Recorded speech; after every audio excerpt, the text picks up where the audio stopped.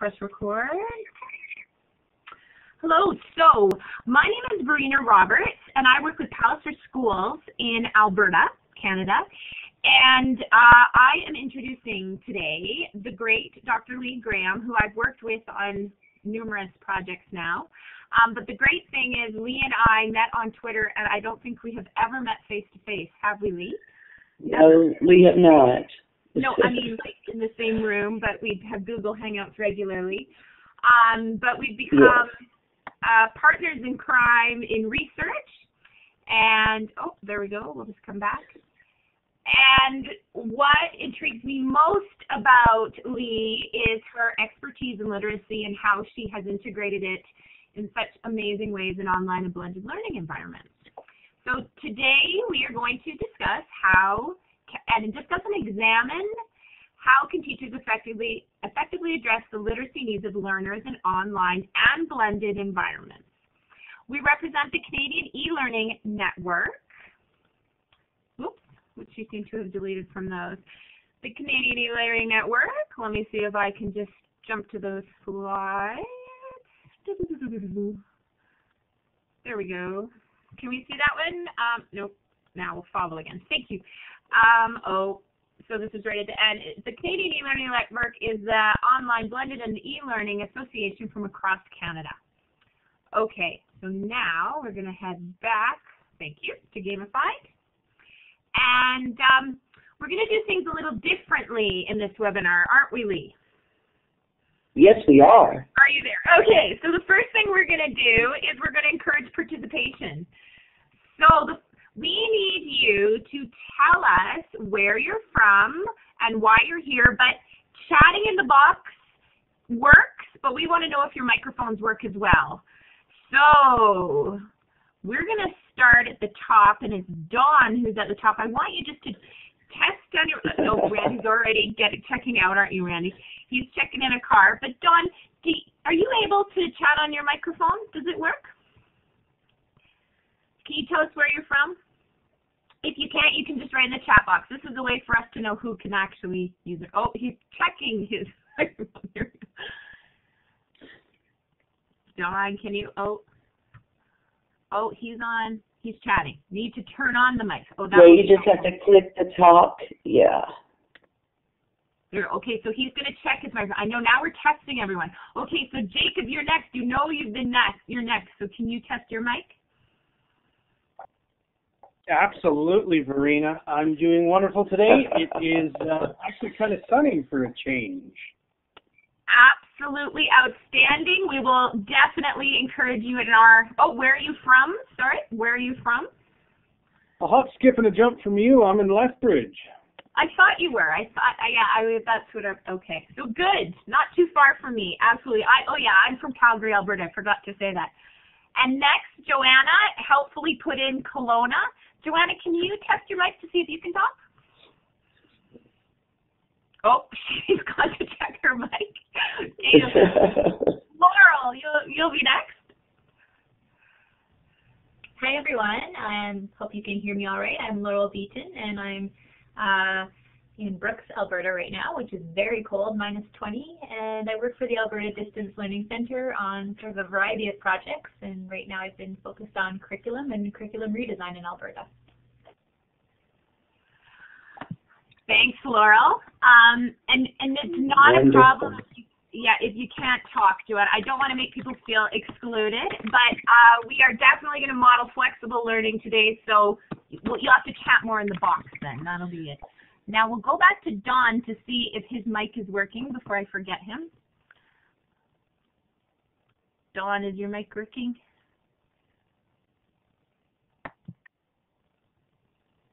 Just click on top. Oh, he's going to type something. Not yet. Okay, we'll keep going. Melissa, you're next.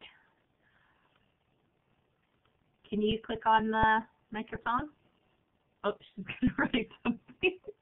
So mic, be ready. You know I'm coming. Mic is not connecting. Okay, Melissa, you just tell us when you think it might connect. Mike, do you want to try your mic?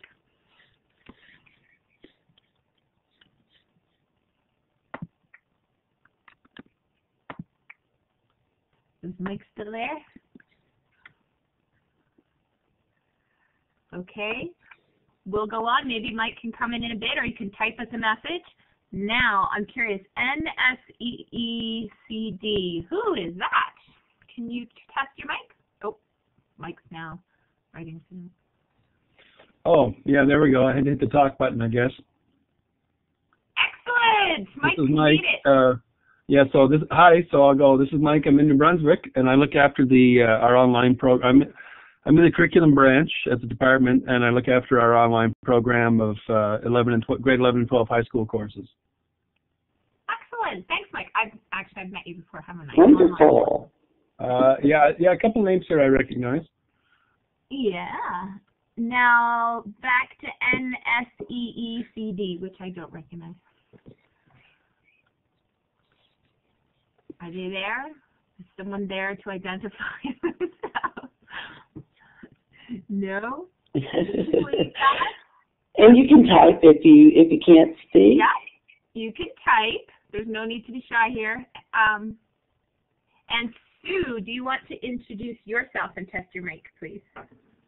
Sure. My name is Sue Taylor Foley. I'm guessing the NSEECD is the Nova Scotia Department of Education and Early Childhood Development, is one of my colleagues who's also online in another part of the building, because I'm also with that entity, and we operate the Nova Scotia Virtual School, which is a provincial school that has three mandates: one, to provide high school courses for students in grades 10 through 12, to also utilize those resources for professional learning for teachers, and to also distribute digital resources and online resources through blended and online opportunities for all students. Thanks, Sue. And Sue also helps with the webinars with CANeLearn. Okay, and Diane, do you want to test your mic and see if it works? Or you can chat, just in the chat box if it's not working. Oh, she's going to chat in the chat box, I think. Doing two things. Oh, you just click on talk. The microphone underneath the name at the top. Aha. This is Dawn. Can you hear me now? It's there. Yes. We can. Hi. Pleased to join you from Manitoba.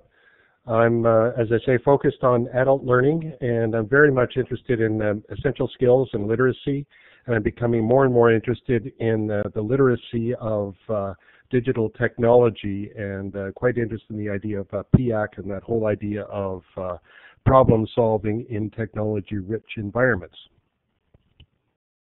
Wow. Welcome. Welcome. So we hope we help you solve some of those problems today, as well as helping you solve, I guess, getting ready to solve the problems with your students. And Diane, I just want to check. I don't want to miss you. If you just click on the microphone right underneath my picture here. I think maybe that would help. Do you see that? Can you hear me now? Yay! Please introduce yourself.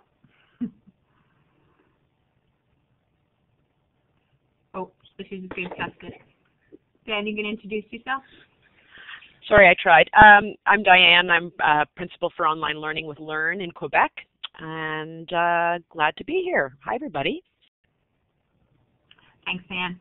Okay, so I think I've tried to introduce everyone, and please don't feel like I'm excluding you. Chat away in the chat box. I know the great thing about working with Lee and working on our own projects is that we encourage as much participation as possible. The format for this webinar is not going to be Dr. Lee Graham telling you how to integrate literacy in online and blended learning environments. We want to first have a discussion, and we've got some guiding questions to frame our discussion based on some things that you're currently doing or you've heard about or you'd like to see. And then at the end, Lee will guide a more focused discussion on what her research has provided and suggested, and also some projects that she's been working on to integrate literacy in online and blended environments. But we want to start first with what's currently going on so that Lee can respond to it and give you some better ideas. So I Just now... if I may jump in just before, just to help folks out in the webinar as well, and this applies to those also who are watching the recording. That's a little foreboding. All of these windows can be moved around. You can go to View, Default Layout to snap them back in. But because we're going to do a lot of text chatting, you may want to drag the chat box over to the side and resize your whiteboard window a little bit just so you can see a larger listing of the chat. So just left mouse click over top of the actual window on the very top of the bar where it says chat supervised. Just drag it over to a place that's comfortable and convenient on your screen and resize the other collaborate windows and play around with it as well if you'd like. So that will make the chat much easier to see, and you'll be able to scroll better over the chat as it comes firing at you quickly. Thanks, Randy. That was Randy Labonte, who I didn't let introduce himself. So can you say something quick, Randy, so you're not just a voice? I'm the voice in the car. You're seeing this in the roof. Yes, I'm with CANeLearn as well, and happy to be here. Looking forward to the session in Victoria right now. Okay. Thanks, Randy. Okay, Lee, I will turn it over to you. And we're trying something new, so we'll help you out, Lee, as we go here. Okay, so I'm going to just start. Well, maybe I'll give a little background. I'm Lee Graham. I am from Juneau, Alaska. I teach educational technology at the Masters of Education in Educational Technology here at the University of Alaska Southeast. And I started life as an English teacher. So I taught 6th and 7th grade English, and I taught reading. And I've taught reading in the university setting. So I come from a background in which traditional literacy was very, very valued. And of course, it's still very important to me. I did my master's thesis on HyperStudio, if you guys remember HyperStudio and literacy, and how interacting with HyperStudio could enhance literacy. So my research has really evolved over the years as we've moved on and we've gotten into, we looked at hyperlinks, we looked at web pages. Of course, David Jonathan, who we lost last year, but was a wonderful researcher, and I'm not sure that anybody else is doing the work he did on, nodes and the way that students represent their understanding through hypermedia, which was great work. And then on and on and on to Second Life, and then finally to Minecraft. So right now, I'm engaged in a project which allows 6th through 12th grade students across the world to engage in Minecraft to build literacy competencies and to demonstrate their literacy. And so we're focusing on 21st century literacies as well as traditional literacies.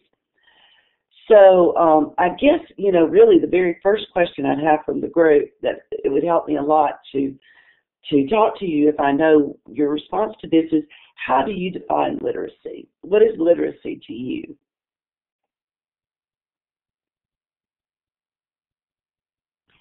And of course, I asked a question that's not on the document. But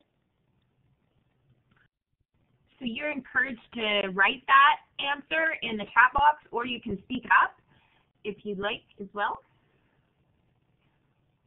Why don't we kind of a tough question. It is a tough question. Well, yeah. Okay, that's good, Jacob. Yeah. Functional communication in a variety of ways, and there's so many ways to communicate now. We talk about literacy a lot as if it's something that's so easily defined, but it's really not, is it? Not a binary definition. So not one thing or the other. It's inclusive of a lot of different things. Is that what you mean, Don? Yes, multiple literacies. Encode and decode text. That's one of the first definitions that I learned. Encode and decode text, so this could be written or spoken.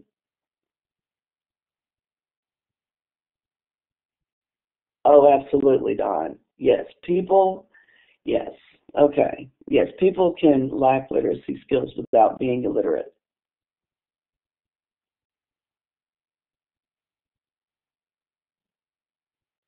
Very good. As I think about literacy, okay, how to explore, observe, understand the world's cultures via reading, writing, speaking, listening. Observe, understand, analyze, examine.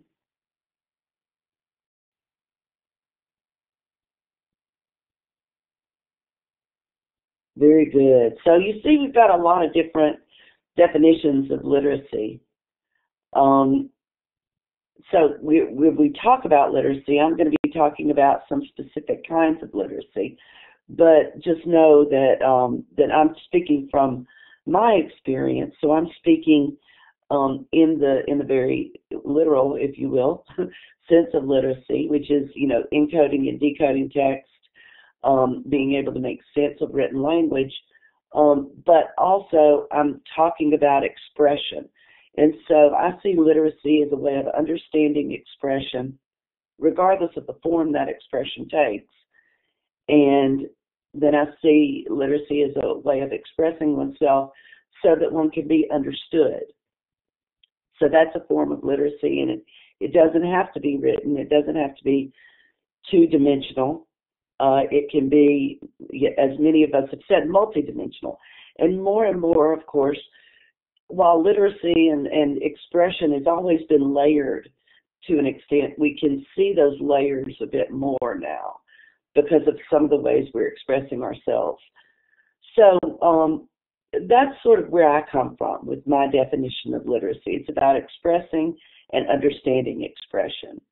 So then where do we see literacy in online and blended learning environments?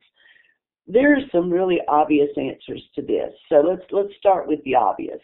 Where do we see literacy in online and blended learning environments? What's the one place that generally is in pretty much every online class that has an asynchronous or blended element where we might see literacy? You can write on the board as well, if that helps you with bigger sentences than just in the chat. Just thought I'd put that out there. Yep, and you do that by clicking on the A with the lines on it, double-clicking and pulling it over into the whiteboard area. That would be fun to write on it. So we're creating our own expression of our experience right now. Joanna says she thinks literacy makes her think of a deeper understanding rather than just reading and writing. Yes, we can read, write, but not comprehend, and that's a very good point. When we see literacy in online and blended and learning environments, yes, Sue, we think of text probably primarily. The discussion board is one place that I think that we see a lot of literacy, or lack thereof. Yes, forums. This is where the most obvious place that we can see literacy in online and blended learning. We can see an interaction between students. We can see students making sense of what they've read, and they make that visible for us so that others can react to it. So several levels of literacy there, in that we're reading, we're interacting with what we've read. We then interact with the discussion board to make that visible, and then interact with each other to build on that. So that's one of the more common ways that we look at literacy online. And there's been a whole lot of research on, does discussion in discussion boards actually enhance student expression, student literacy, if your definition is, to correctly encode text? Then the question is, does the discussion board help students to do that? I did a presentation a couple of months ago on Twitter and the way I was using Twitter in a class, and somebody asked me if it actually improved students' writing. What do you think? Do you think Twitter actually improves the writing of students?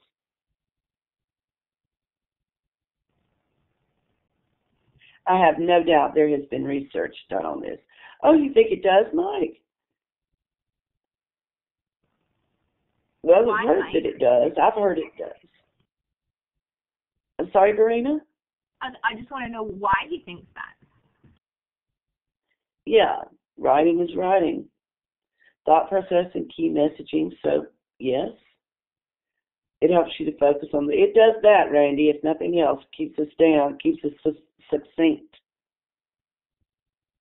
Okay, and Joanna, I think you hit on something very important, because anytime they can write, we think hopefully they're going to be improving because they're writing and writing and writing. And, you know, my thinking is, I don't think really Twitter does help their writing skills. I don't know. I haven't done the research. But I don't think that's the purpose for Twitter. As somebody mentioned, there's some abbreviations we use in Twitter. I think it could help critical thinking and expression, but I'm not sure that it helps, you know, translates from 140 characters here to accuracy on a paper. I'm just not sure that that happens. But I do not doubt there has been research on that, and I'd be happy to be proved wrong. It's just my hunch that it doesn't. Mainly because it's about communication, not about a sort of finished writing that often we like to measure. That doesn't mean Twitter's not worthwhile. It's entirely worthwhile. Absolutely. I would not exchange Twitter for my weekly, you know, discussions that I have with my students, because it meets the need. As Don says, fitness for purpose. But I'm not expecting that to translate to better writing on papers or blogging. So there's been a whole lot of research done on the impact of using a discussion board on student writing and student expression, and we've seen some of those results that, you know, the discussion board does help if we design it to help, if we're actually measuring that and having students practice formal writing every week, at least in an initial posting, that can enhance student writing. And then the interaction, we see that it can enhance, you know, student building of content. So if your definition of literacy is that we are both reading and writing, then ultimately synthesizing and creating a whole from this, then discussion boards can help a great deal. So those are the obvious places. Someone said multimedia, and absolutely the use of multimedia in online and blended courses can be a form of literacy. So how does that play out for you? If you use multimedia, how is that a form of literacy online? What do we want students to get out of that? Feel free to use your microphone. I know some of your microphones work. I heard them.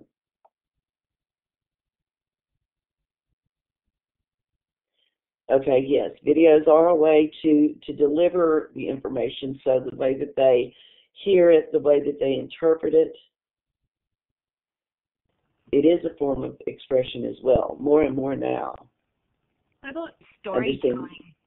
Storytelling, Lee, and also like in Alaska, just the whole emphasis on oral literacy as opposed to text all the time. Maybe that's where I was going with that. Yes. Yes. That's, you know, when we look at blended and online environments, we get very dependent, and I'm actually having this discussion right now at a university I teach with. We get very used to the way we're doing things. And so to some of these professors who've been teaching for 12 years or so, using the same discussion boards, they love those discussion boards. And they don't want to give up these discussion boards, because we know that these typed discussions do what we want them to do. But what if we could do that better?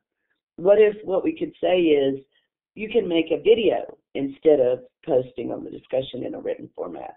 You can respond in video using Screencast-O-Matic rather than writing. I had an excellent student, but I didn't know he was excellent because he wasn't a very strong writer. And so I just sort of had a perception of this student I'd never met as, kind of middle of the road, mediocre, tries, but not really anything, he never really produced anything outstanding. And then one day I said, use video, do video blogging instead of regular blogging if you want to. All of a sudden I saw a whole new side of this student. He's a comedian. Not only is he a comedian, he's an entertainer. He's a natural entertainer, and his thoughts are very, very organized, and his passion is very apparent when he speaks his words.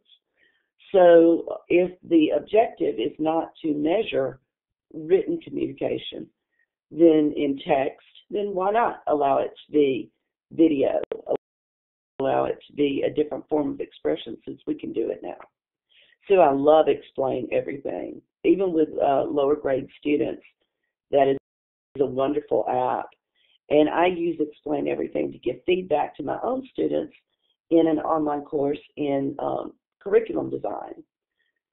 So they submit, stage 1, stage 2, stage 3 of their UBD plans, and I speak and write on their plans and send it back to them. It's a very effective way to give feedback to my students. So that's one way that I use it to, enhance their understanding of what they need to do better, and it just doesn't take a lot of time. So it's really a nice way to give feedback. And Jacob, yes, it is, and that's what I saw with this student. I just saw an amazing entertainer, an amazing engaging speaker. And it's interesting that online learning allows us to release those creativities, but then sometimes we just feel so attached to the way we've done things, we can get in a rut, even with online learning. So I think that encouraging our faculty, providing and being role models for faculty and using different forms of literacy, allowing students to demonstrate the literacy, or rather the competencies in the way they are most literate can be very helpful.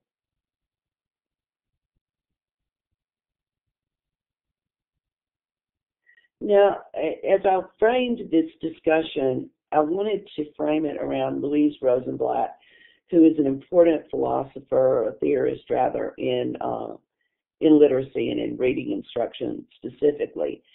And Rosenblatt says that reading is a transactional task. So when we read something, we actually interact with the concepts in that work. And the way that we interact with those concepts is different from person to person because it depends on our prior knowledge, it depends on our personality traits, it depends on our life experiences, it just depends on many different things. So every person who reads a work will come away with it with something completely unique. And to me, this is where Minecraft specifically is very important with reading. The project that I'm involved in right now, which is Givercraft, and this year we're calling it Survivorcraft because we've added some other works, is an experience that really I started with Verena and a group of us working together on the Hunger Games. And the concept was that my students who are in-service teachers would come up with the concept of a game that would allow students to demonstrate proficiency in standards. So this is actually how it started. I was interacting with my students on Twitter, but I've gotten to where my students actually lead the Twitter session. So it was Seeker, and I had a student who was leading the discussion, and I saw Verena's tweet over here saying, wondering about a Hunger Games experience. And this has been something I've been thinking of for a long time just because of my literacy background. So in this experience, students actually came up with a concept for a game based on the text of Hunger Games. But in what I did last semester, students created a scenario, and I need to put that, Marina, will you put that on the document, the givercraft.com. They created a scenario, and the unit plan is there for the Lois Lowry book, The Giver. And what we wanted to do was allow students to demonstrate their literacy in The Giver through identifying themes and interacting with the text while in Minecraft. So in the first scenario, they are to build the community. Have you all read The Giver? Do you know the book?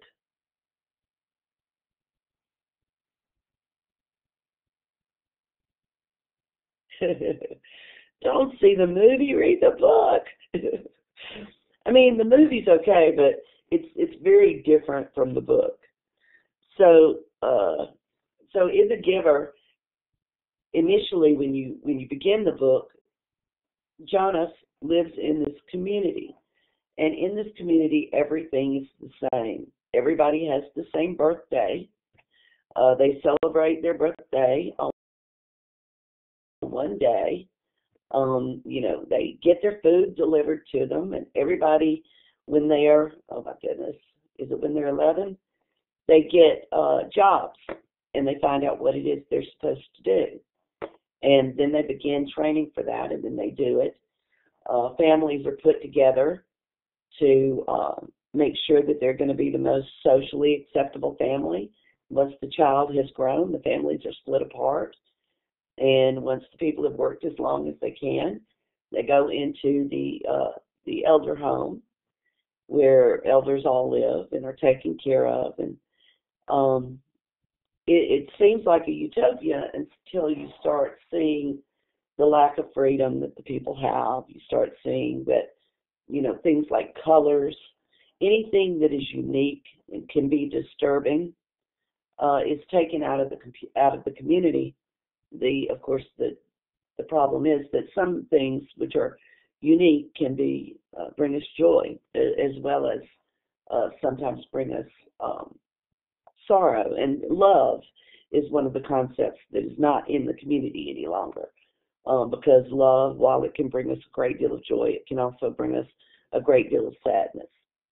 When people get old, or if babies are born that don't really fit into the community, they're not quite strong enough, or they're different, they're released. And it takes us a while to realize that released means killed. So this is a pretty heavy book, obviously. But in the very first scenario, the students build the community the way that it is described in the book. And so through that building, we see themes that the students begin to adhere to. And then our problem with that became, how are we going to assess this? Because they're building in Minecraft. And we decided that students would take screenshots of the important aspects of their building, and then they would explain it briefly when they got into their wiki. Verena, would you share the Mazecraft trailer? Can we play the Mazecraft trailer? The Maze Runner. I'll get the link to it, but we can't Okay. play a video in Blackboard. I'll be right back. Okay. So then in scenario 2, what happens is the memories return. And the way that we do this in Minecraft is we have students create memories in books and spread them across the community. And then other students stumble upon those and find them. And when they find the memory, then they have to build it. And also in this scenario, then weather comes back. All of those night and day come back. So we're able to manipulate the world in Minecraft. And this is at a very basic level, because believe me, I am no server administrator when it comes to Minecraft. But it's just a matter of turning on the options to let students experience different things. And then in the third scenario, where soldiers must be smarter, more agile, and more deadly than ever before. You are a creator. Can you design the ultimate training scenario? Is your maze as complex as the threat that faces your world? Have you given your trainees the tools they need to survive? How will you design? Okay. Am I still live? That was it was okay, Randy. That's good. That's what I wanted to do. I wanted to show it. And so yes, in a world. That's the classic cliche. But what I wanted to do was draw students in to the story. So I wanted them, and we've done trailers for each of our experiences. It is so much fun. And we have a Givercraft trailer that we've created. I wish. Okay, Randy, can we show the Givercraft one? I just want to, but it's short, but it's key. But to me, this is reaching students where they are, where literacy is concerned. This is the type of expression that they are very accustomed to. And then to draw them into the experience. And what we're also doing is modeling, because part of what they can do is create these videos to demonstrate their learning. Okay, yes. And y'all can click on that link and watch it when you'd like to. Yeah, I just think that was the second bad experience with tech for me today. I think if I try a web tour again, it's going to be the third time I'll crash the whole system. Oh, okay. We don't want that to happen.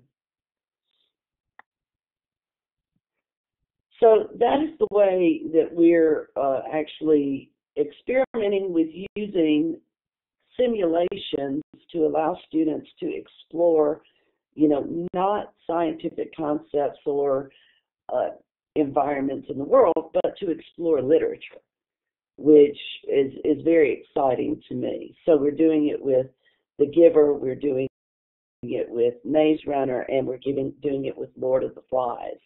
It's a free, open experience, and we're just bringing anybody who wants to be a part of it in their classrooms to actually participate.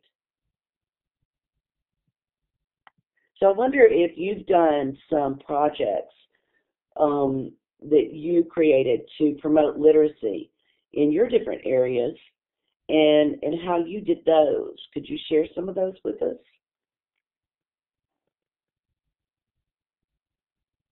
And particularly for online and blended.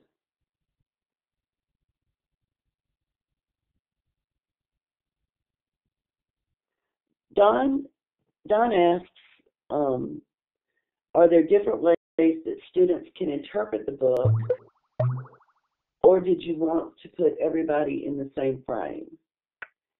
And I think there are many, many different ways that students can interpret the book. I do think that there are some themes that run throughout any book, but we could call those themes different things. We could call it the end of the world, or we could call it, disaster scenario. We could call it whatever we want to call it, but the themes are there. And so that's what we wanted to do, was organize and assess to determine whether students demonstrated the themes that run throughout the book. And so that's what the rubric's based on. It's, what are the themes and how do you build to demonstrate those themes? And then making inferences from the text, which often students have a really hard time with, But if we say to them, build what the world was prior to this community, then that makes it concrete. Now they've got a place to imagine it, a place to dream it, and a place to do it. I've seen a great deal of inferences being made within Minecraft where it's very, very hard to say to students, what can you infer from this, and then get a good answer. A visual bricolage with images in addition to Minecraft. I see. Well, I think we're doing some work with that this time. Yes. We're doing some work with, students are still going to be building in Minecraft, but we're inviting them to do different things with their wiki in addition to taking a screenshot. And we're also differentiating some of the experience. So, for instance, we're organizing our differentiation around the Bartle gamer types. So students who are explorers, I have students who have built an entire underground world and have maps related to those for the explorer students. And then within that world, there are activities related to the giver that they do. I have one student who created badges for the way that they post on their wiki, so that if they really don't feel comfortable or aren't excited about Minecraft, they can go into the wiki and do something to earn a badge. But the thing is, we had 800 students last year, and we surveyed the teachers at the end of the experience, and one of the questions was, to what level were your students engaged in this project? And the responses they could give were highly engaged, somewhat engaged, or not very engaged. And 100% of the teachers said their students were highly engaged. Students love Minecraft. And I think even the ones who say they don't love it, when they sit down and play with it, end up loving it, just because what's not to love? It's kind of like having a blank sheet of paper to draw on, but except it's a three-dimensional blank sheet of paper. And the kids seem to get the way that Minecraft controls work. They're made to appeal to that age group. So it's why 6-year-olds are much better at Minecraft than I am. We did a Minecraft training a couple of days ago, and a woman was sitting there with her 5-year-old son, and she was trying to fly, and she said, "Why can't I fly?" And her son said, "Because you're under the block, Mom." "Yeah, Mom, you're under the block. The block's in the way, you can't fly." So it's just made to appeal to children's ways of thinking. Yes, absolutely fun for a Greek unit.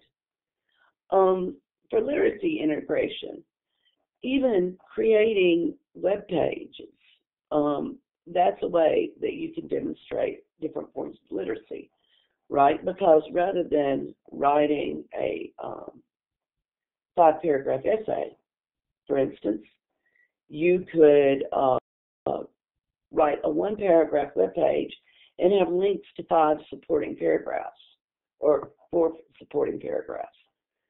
So this builds on the work that Jonathan did in terms of nodes. And for some students, the tactile aspect of linking a word or a phrase to a different page about that word or phrase can make very clear the relationship between an introductory paragraph and supporting paragraphs when maybe they haven't gotten that before. And yes, sneak the literacy in. That's a good idea. Absolutely. We don't always have to assess it. But to me, literacy, creativity, expression all goes hand in hand. And choices. Absolutely, Joanna. If we buy Rosenblatt's theory that the meaning that we make of any piece of literature is individual to ourselves and not really replicable by someone else, then to express what one sees in that writing is absolutely imperative.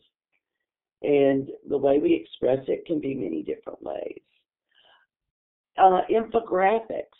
How much work have you all done with infographics and making infographics? An infographic, I think you've probably seen them before. Maybe we can put an example of an infographic. So an infographic maker that you could use PictoChart. Okay, there's one. You may have to pay for this one. But there are several that you don't have to pay for.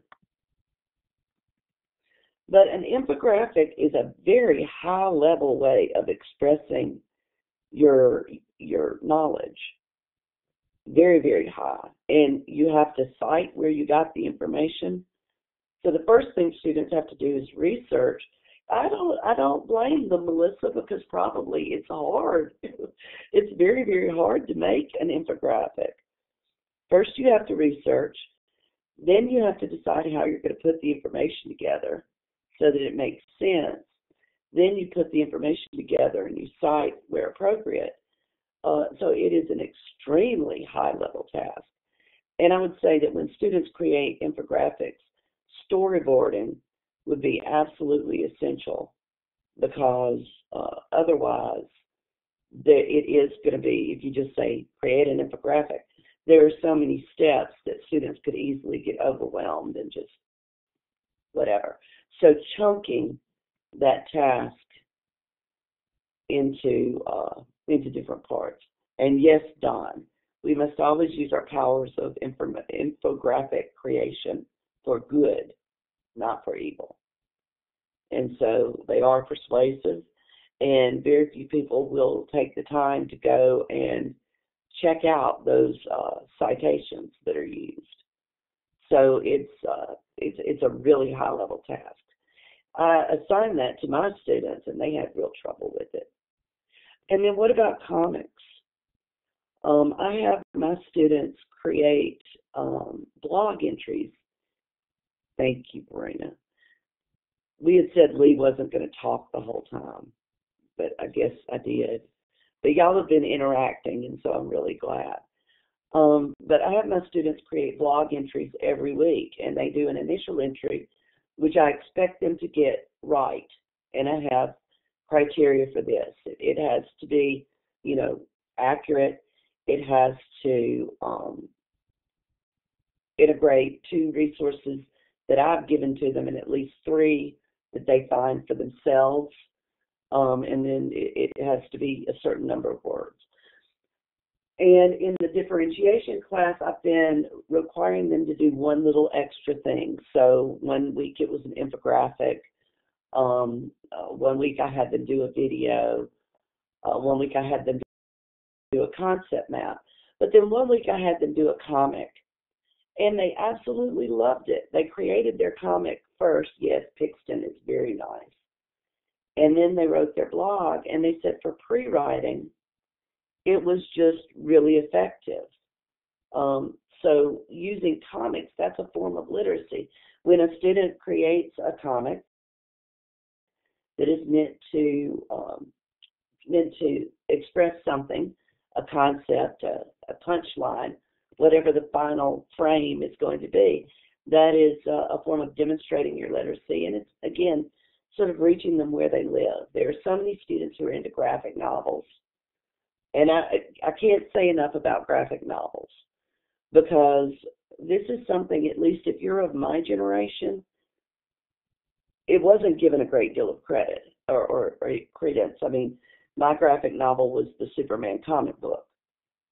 And you didn't bring those to schools because they'd get taken away from you. But kids now, a lot of them are reading the manga, the anime that is, and then there are some mainstream graphic novels. This is a wonderful way to allow them to demonstrate literacy. Perhaps they use the comics to write, a longer piece, which is a graphic novel that they publish online. Or for students who are very good artists, maybe you have a drawing pad And so they use the drawing pad, and they'll be working on that at home. I mean, my daughter she's drawn so many things, and she shares them all online on DeviantArt. But then, she never got to do that as part of her academics. So integrating those different intelligences to demonstrate literacy in different ways can be just so empowering to students. Marina, I've nearly talked my voice out. I know, I can hear your voice. So I was just going to say, if anyone has some questions, and Joanna, maybe Jacob, you want to explain storyboard that a bit? Are you there? Oh, he's writing. I know we're not good at talking.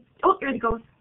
Well, that's the way it goes, right? But anyway, it's very simple. It's just a similar idea to the comic book item that you shared there too, right? But just a chance to put posable characters and props and scenes and build an idea. And so we're doing it as towards the end of our workshop as a part of the revision process, so that they could actually see their story arc and better align that to something that works.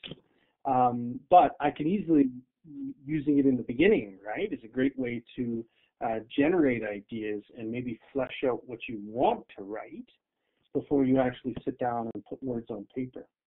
So, and it was just handy for our group because we already have Gmail accounts, all the students, and you can log in with your Gmail account. Thanks, Jacob. Another great project, but I think you did say one really good point at the end there, because it's sometimes it is about the tools, but sometimes it's hopefully often it's not. But it is important that everyone has access to the same tools, especially if you're doing something together. What you're suggesting is everyone at least had the access to the tools. So look at what you already have within your district. That's always what I say first. What you can already access. I'd just like to say thank you to Lee. If anyone has some questions, Lee, do you mind typing in your email or your contact? Oh, someone's talking. Is it Lee? Okay. If anyone has any more questions for Lee, please do not hesitate to send her an email. And she is looking for participants for her next. It's not Maker. It's SurvivorCraft. They've changed names, so I got to get it right. SurvivorCraft project. So please look online for that one. Actually, did I put that in? I don't know. But thank you for coming, and we look forward to seeing you at future CANeLearn webinars. Thanks, everyone. Thank you.